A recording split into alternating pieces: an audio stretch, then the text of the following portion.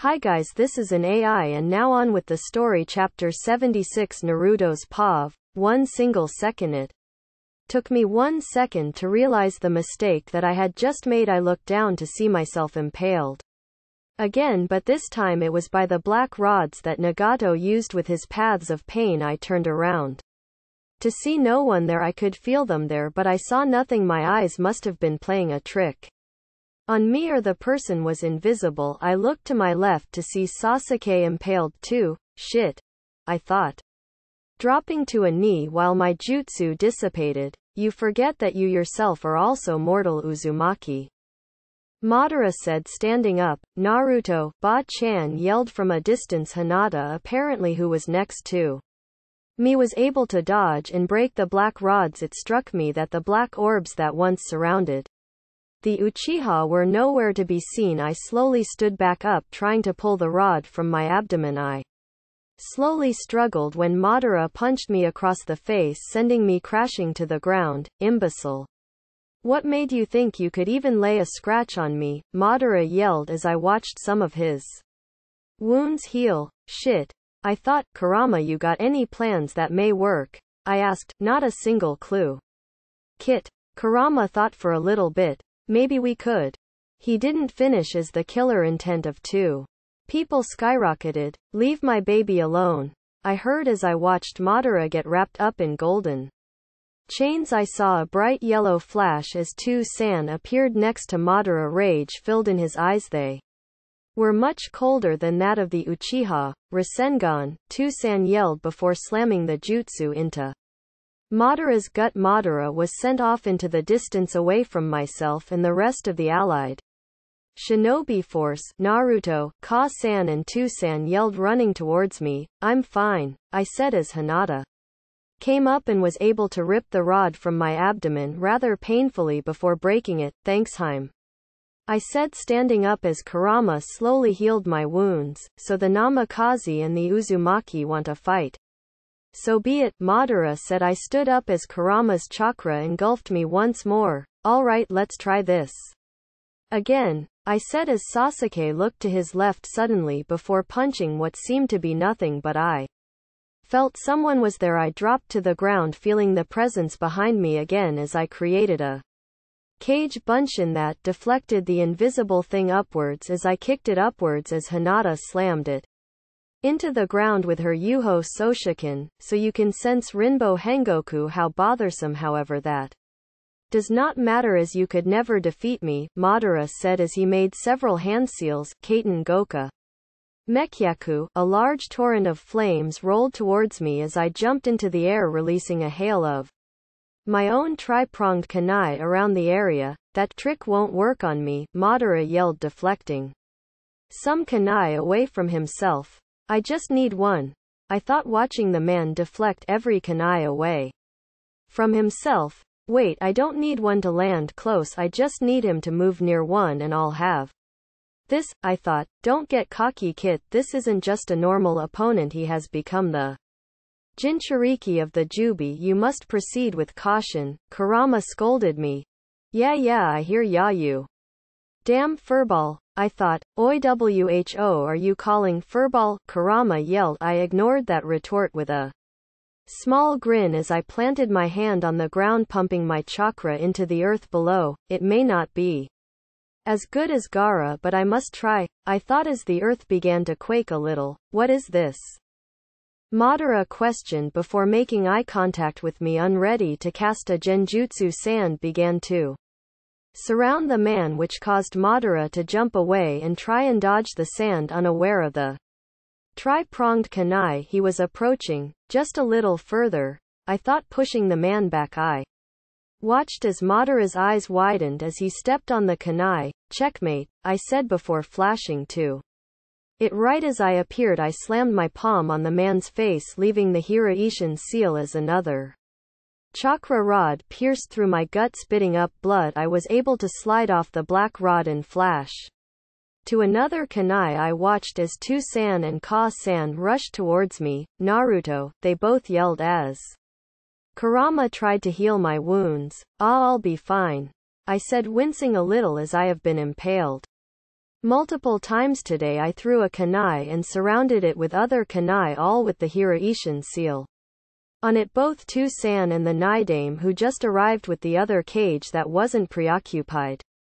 Raised an eyebrow. Just watch, I said. In the center of the circle of kunai, Madara appeared as I breathed in before flashing to one of the kunai encircling Madara, drawing 2 kunai. I channeled Kaiten through one kunai and Futon in the other. I slashed deep cuts into Madara. The first wound was cauterized, the second cut deep into the bone. Madara let out a scream before attempting to jump back away, but was flashed back to the center kunai. I flashed to another kunai and switched from Futon in Kaiten to Sweeten and Raiten. These kunai ripped through the skin and muscle of Madara's ankles, sending a shockwave through his leg, while the blade that was powered by Sweeten helped in thinning his blood, causing the bleeding to quicken. Madara dropped to his knees as he screamed in pain as I flashed to a new kunai. I now channeled Doton into the ground, causing the earth to wrap around Madara's calf,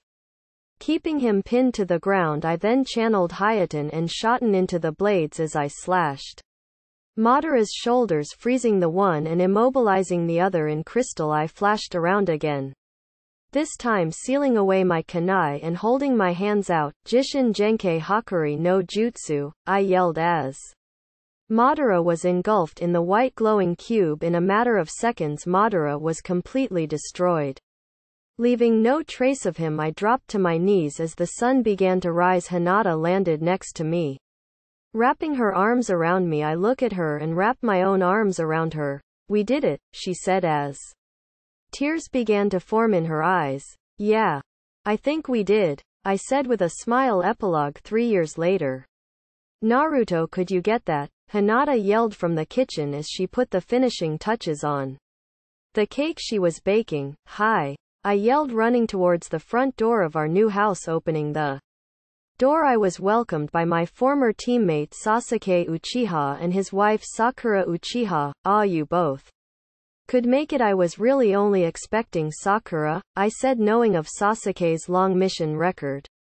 Hey, I know it's a miracle. I guess he actually wanted to be here for his child's first birthday, Sakura said, nudging Sasuke with a twitch mark on her forehead. It was then that I noticed the baby in Sakura's arms. Their daughter Sarada Uchiha was born only 2 days after our son Boruto Uzumaki Namikaze. I then realized the two were just standing outside. Ah, where are my manners, please? Come in, I said, backing away, giving them space. After the two began to settle in, more people arrived. Shikamaru and Tamari arrived as Tamari was holding her own son in her arms while Shikamaru complained about bothersome parties. Tamari just smacked him upside the head, glaring at him as he sighed, massaging his sore head. Next there were Tenten and Neji. Neji was holding a bright Byakugan-eyed boy on his shoulders as Tenten had a noticeable baby bump as they were expecting their second child. Accompanying the Hyuga couple was of course Jiji Hiyashi Hyuga, who once again had tears in his eyes whenever he saw the three of us. Soon the rest of the Konoha 12, as well as Kiba's wife Tamaki, who was coincidentally the granddaughter of Nekoba, who is a shopkeeper in an abandoned city that Itachi and Sasuke interacted with heavily in their childhood. Also there was Choji's wife, who was a baker from Iwa, who decided to see if Konoha was as bad as she was told, only to be saved by Choji, and they have been together since. She also carried their own daughter Kamiko. Also there was Ino's husband. Hey Dickless, the pale son of a bitch, said, walking in as Ino was struggling with their son Inojin. Sigh, I said with a glare. He walked in, interacting with everyone else as Ino walked in. Next, I'm sorry about him. I guess some things they couldn't rehabilitate out of him, she said with a slight bow. Don't worry about it, Ino, I said, waving it off. Then there was Lee. Hey, I said as Lee was holding his son's hand as he walked up to the door. Hello Naruto, he said, attempting to use the old youthful passion he once had, but it was clear that since his wife died in childbirth he hadn't been the same. How have things been with you and Metal? I asked as he put on a genuine smile and spoke. Metal and I are doing well, Naruto. I thank you for your concern, he yelled before entering the building. Guy-sensei shortly followed along with Asuma-sensei and Kurenai-sensei. The couple had decided begrudgingly to take care of Guy-sensei. They also had Mirai, who just turned 4.